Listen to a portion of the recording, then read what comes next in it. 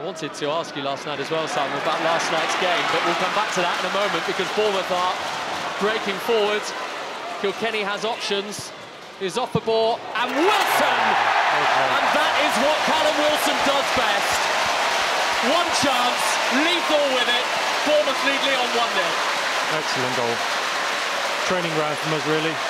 Nandi with a great overlap. Just goes to show it doesn't have to be wide men or fullbacks overlapping. Nandi made a great run round Gav. And then to pick out the pass again to Callum on the edge of the box was a lovely cutback, and Cal's finishing just, for me, seems to improve year on year out, and he's adding that to his game, and this was a lovely finish.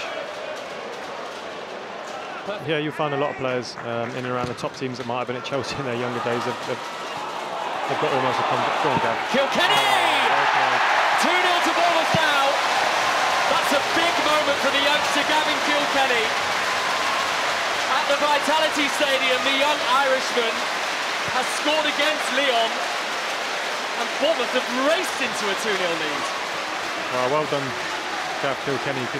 I said he deserved his place today in the team and in the squad just to be training all pre-season. He's been excellent. If you ask any of the first team players who stood out of the young lads who have joined us, and Gav's certainly been one of them, does not look out of place, and look how well he took his goal here. Wilson again, and there might be a chance for Wilson, who gives it to King.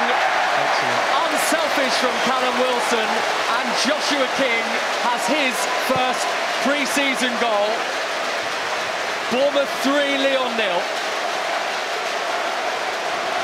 And that's where I talk about, I think there'll be more mistakes like that this season, when teams are trying to play out so close to the goalkeeper. When you get that press right, the centre-half hasn't got a pass. He's not going to outstrength Kingy, and what a great decision from Callum to reverse it back to Kingy to get him the goal. That's a great partnership. No selfishness there at all.